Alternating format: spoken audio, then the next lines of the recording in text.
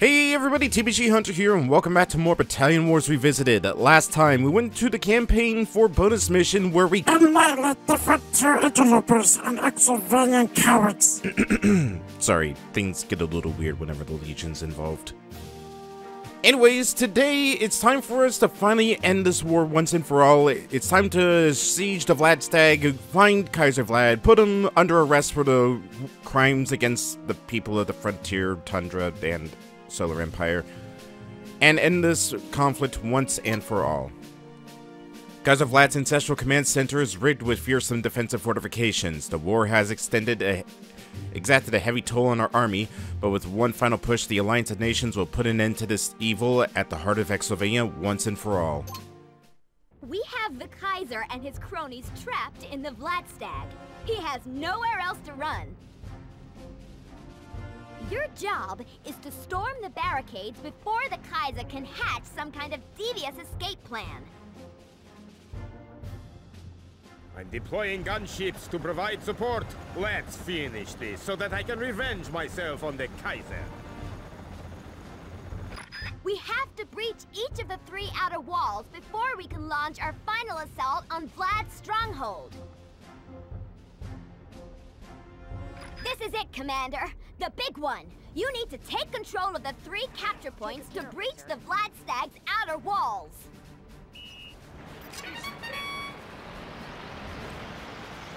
Alright, so going forward into the mission.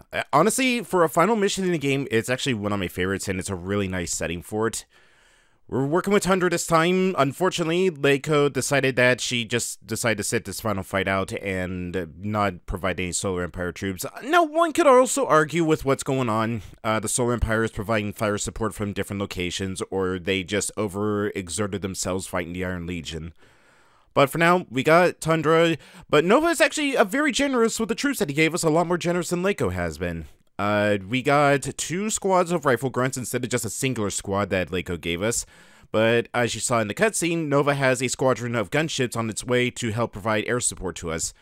They're gonna be up against a couple of oppositions because, as you can see, there's a lot in between us and the Vladstag. There is artillery, there's acid gas vets, rocket vets, a whole bunch of grunts, a bunch of pillboxes, and sitting way back here are a duel of battle stations, and it's not actually showing up yet. I guess they don't show up until we get up to there. But there's also interior vehicles that'll pop up that'll be doing some damage to Nova's gunship, so we gotta work and take care of them fast. From my father's personal bodyguard to assist you, Betty.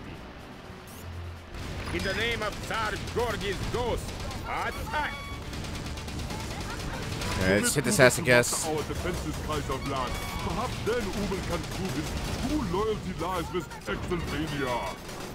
Alright, keep moving. The aim of the game is don't stay in one place, especially with these pillboxes and their anti-vehicle cannons. And the artillery that's going to try and funnel your troops. Alright, Tundrans will provide fire support. Let's take care of these pillboxes.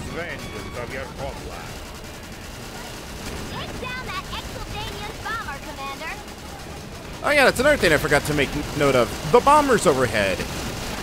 Another enemy pillbox is destroyed. I am proud of you, Vlad.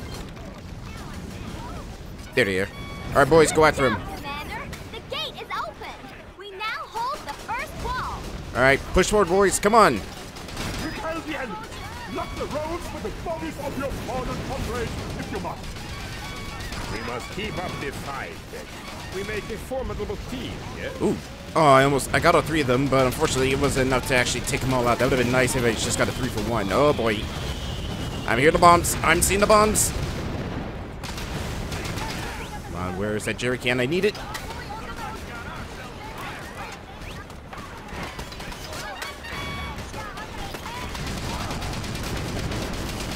So, from what I've noticed, it seems like Nova's gunships will prioritize attacking the pillboxes over just regular infantry.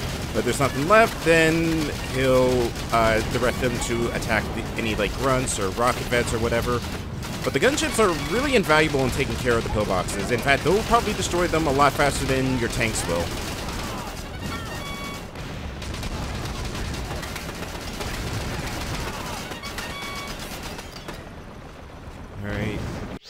just want to pop out this. Okay, it's coming back this way. He's coming around for another pass. Is what I would have said had my missile vets not been on the ball there. Nice work, Commander! We have taken the second wall. Alright. Gotta keep a move on. To the very end, my loyal foot soldiers. Never fear, I shall award medals and promotions posthumously.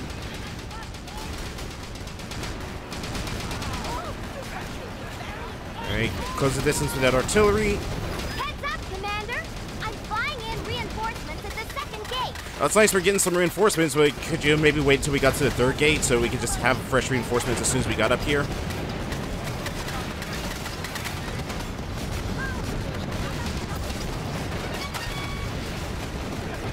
Alright, boys, come on, return fire.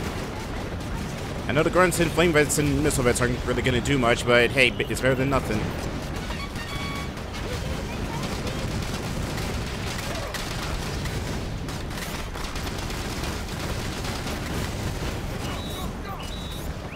Nope, get the capture point. Alright, cool. Good job, guys. So far, we haven't had many casualties during this. In fact, I don't think we've had any casualties. Ooh! He says as he's about ready to get bombarded. The third gate is open. Nicely done, boys. Now throw everything you've got at the stronghold. Alright, okay, the reinforcements are slowly making their way, and it looks like, Nova sent another squadron of grunts. Wow, this is the most amount of grunts I think I've ever seen for a mission. This is our last chance. So they're gonna slowly make their way up here. We'll just keep pushing forward more and more. I love like the flares getting shot off in the background, as you can see. It really does emphasize just like the intensity of this attack, and just like literally everything is on the table for it.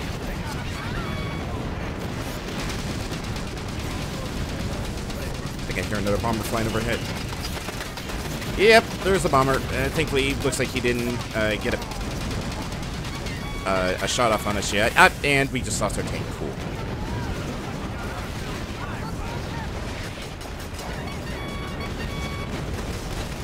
Yeah, those rocket vets hurt. They hurt a lot. Surprised it took us this long to actually lose a tank. Oh boy. Boys, if you would do the honors. Oh. Oh, there goes a majority of my grunts. At one bombing run, just basically just half their number. Oh god, oh no, you poor boys. Alright. Time to make a run for it. Sending in another squadron of gunships. We must attempt to clear a path by destroying any remaining anti-air units. Alright. Gotta direct our boys over to here. Anti-air defenses. They'll make short work of Nova's gunship. We'll drop the battalion off right there for protection because the battle station is it made its way out there? No, it hasn't. It looks like Nova's gunships are harassing the battle stations enough. There's the anti-air vehicle. We got to take care of it, and there's another one that just came out of the Vladstag. So we're gonna sneak one of our light tanks in here. We're gonna take care of those so we don't lose any more gunships. Focus on the anti-air vehicle real quick.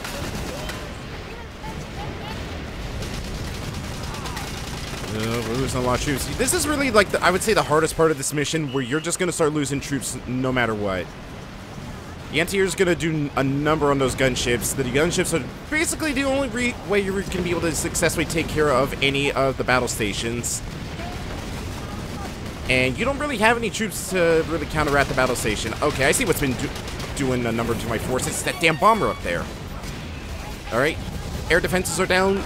Nova's gunships will be coming in any second now to help clean up the battle stations. I'm going to direct everybody to go to the capture point, and tanks, I need you to attack that pillbox. Okay, pillbox is down. I'll direct my mortars and flames over to the other capture point.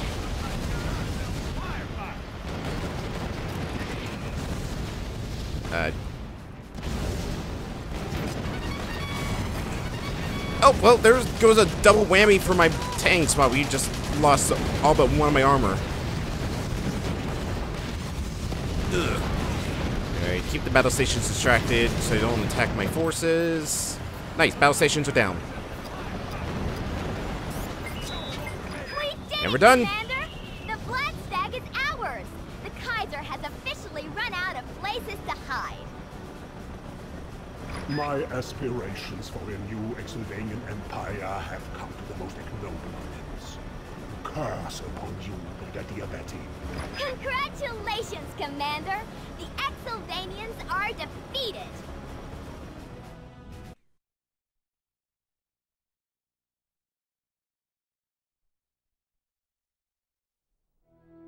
I never dreamed I would live to see this day. Sometimes discretion is the better part of valor, Übel.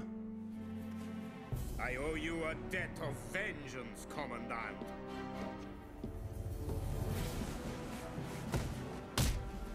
That was for Thunder. And this is for my father.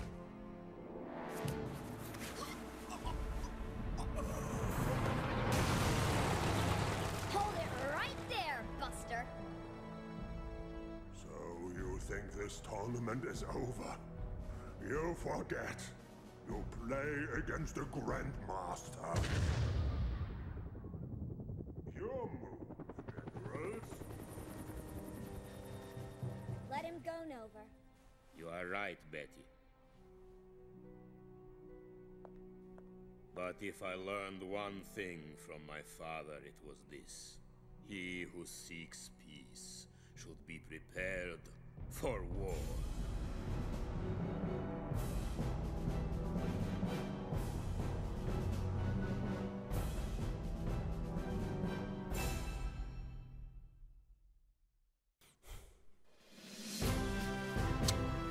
Yeah, new technique was gonna bite us at the end, especially with losing all my tanks and all those grunts in that bombing run. But hey, speed was 100, power was 100, thanks to the fact that we were able to take out those battle stations in time.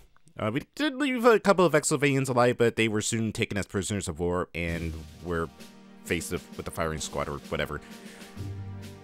Technique hit us pretty hard, but not as hard as I was thinking it was going to do. We still got the A rank, so I'm all for it.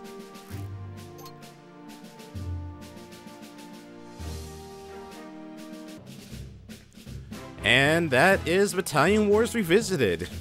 Honestly, looking back at this game and just looking at all the stuff that was behind the scenes and cut content, it really makes me love this game and the series more. A big reason why I wanted to replay this was, well, it was to celebrate the fact that Reboot Camp was going to become a thing, and then it got delayed, and then delayed again, and then delayed a third time. This series is seriously cursed. But still, I want to reinvigorate my love for this series. I do play it almost every year, and I don't think I'll ever see myself ending my playthroughs of this because I just really do love this, and I'm glad a lot more people are coming around to playing this game and just getting a chance to experience it. Part of me still wishes that this series still got an ending, but at the same time, I know that it's such a niche series, but from what I could tell from the developer standpoint and the developer interview, the devs are actually really surprised that there was still such a pretty loyal and pretty sizable fan base for this series. In fact, it was only a couple years ago that I discovered that there was actually as big a fan base as there was, and honestly, I got to give a big thanks to the fan base and the Battalion Wars Discord, because it was thanks to them that they were able to help provide me with all the information going into this, with all the cut content, all the behind the scenes stuff, the interview. It was such a big help, and I want to thank each and every one of them for their contributions to helping with this series. I'll always come back and I'll always play this game. I always play the sequel as well, and after playing through a challenge run of this where you only play as a grunt, I gotta say, the experience is like night and day with the intensity of it. I took for granted of how much I used vehicles in past playthroughs, and to a degree this playthrough as well, but the vehicles are just really fun to use, excluding the recons. But at the same time, it's just like, boots on the ground compared to just riding along in a big, strong vehicle it's a much more intense experience, and it really does make some of the later levels in the game, and even some of the earlier levels during the Tundering campaign, a lot more difficult and a lot more intense, and I highly recommend trying out a grunt-only run of this. With that being said, what do we have left to do for now? Well, where is the series led? Well, Battalion Wars has well, it's got the sequel for the Wii, which was where the series kind of ended. It was going to have another sequel going into what was going to be the Wii U era and use what I was expecting it to use when the Wii U era was still a thing, and use the touchpad to direct the troops while you use the main screen to direct the gameplay. Sadly, though, it just kind of fell through, and at the same time, it's just like, it didn't pick up as much, and Nintendo didn't want to renew the license for it, but I'm hoping that with Reboot Camp ever finally seeing the light of day, the love for the Wars series actually gets brought back and shows Nintendo that there are still a lot of people who are invested in this and not just invested in the umpteenth billionth Fire Emblem that's been released from them. Kuju also went to go make attempted to go make a spiritual successor to Battalion Wars, which was called Night Wars, which, if Wargroove was it was basically the Wargroove of the Battalion Wars series, where instead of military, it was more fantasy-based, you know, knights, soldiers, dragons, whatnot. And they got a good couple of the models done for the series, but unfortunately it looks like it never released like the alpha phase or maybe even the beta phase of its development cycle before I guess they just decided to cut development for it. Part of me would like to see where if there's like even like a playable alpha version of it, because as of recently there's been a lot of alphas that have been released to the public, and I really would love to see or get my hands on an early build of either this or the Under Fire build. A Versus build, which I doubt, I think it was only in the conceptual phase. Or an early alpha build of Night Wars, just to see how it would have looked. But that said, it's time for us to take off to greener pastures. Next time on this channel, well, you'll just have to wait and see. But don't worry, I won't leave you hanging for too long. There will be a couple of in-between micro-OPs between Battalion Wars and the next series, but I will be getting to work on it rather soonish. And as for now, that is basically the end of Battalion Wars. Thanks everybody for joining me for the series. I had a whole lot of fun making it, and I'll see you all next time in the next LP. Take care, everybody.